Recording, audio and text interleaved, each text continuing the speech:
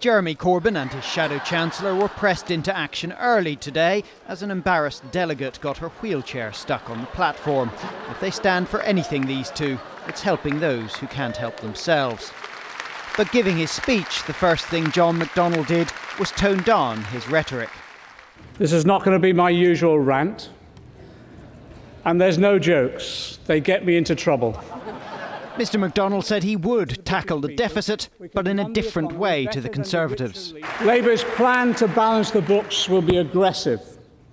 We will force people like Starbucks, Vodafone, Amazon and Google and all the others to pay their share of taxes.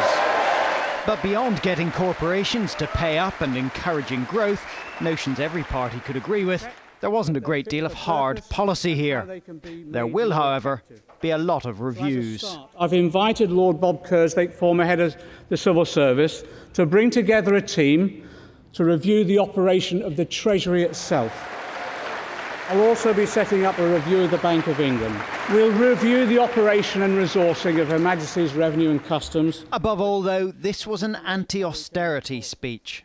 We're saying tackling the deficit is important, but we're rejecting austerity as the means to do it. As socialists, we will display our competence with compassion.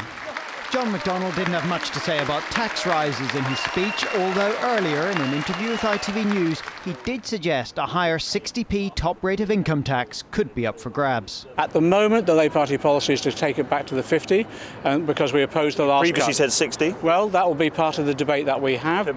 That despite Jeremy Corbyn saying the top rate would stay at 50. There is a slightly chaotic feeling here as the new leadership establish themselves. It's difficult to pin them down on policy, and the new politics Jeremy Corbyn's promised has yet to be proved. Carl Dinnan, ITV News, Brighton.